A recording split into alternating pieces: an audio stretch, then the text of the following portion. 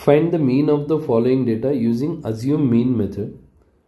Class and frequency are given. So assume mean method, the formula is mean by using assume mean is A plus sigma fi di, summation of fi di by sigma fi. So here we need to find first for mean, we need to find xi, class marks.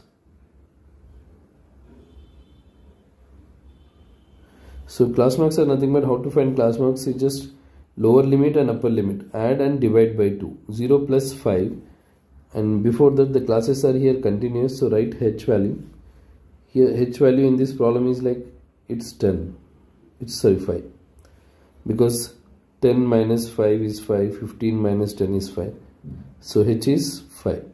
Now class mark is 0 plus 5, 0 plus 5 is 5, 5 by 2 is 2.5, 2.5. Next 5 plus 10, 15, 15 by 2 is 7.5. Or just you can keep on adding the value of h.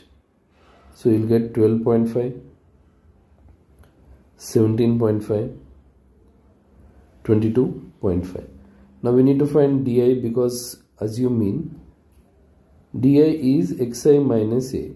Any one value in this you need to assume it as a.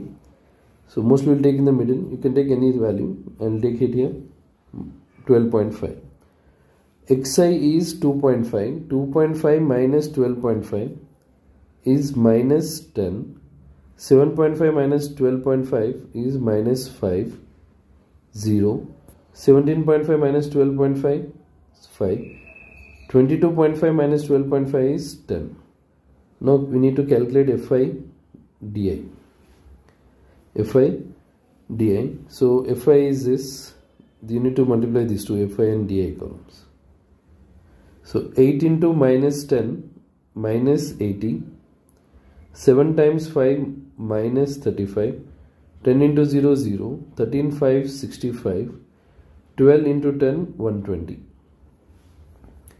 So here summation of sigma fi di, see positive values are like 185, positive values are 185, and negative values minus 80 minus 35 is 115. This is 115. So 185 minus 115 is 70. So now sigma fi, summation of fi, total frequency we need to add. See 7 plus 13, 20, 12 plus 10, 20, 40, 50. So total is here 50. A is 12.5 plus 70 by 50.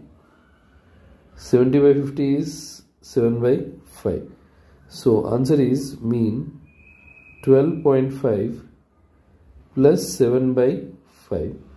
7 by 5 is 12.5 plus 1.4, which is nothing but 13.9. So the mean of the following data is 13.9.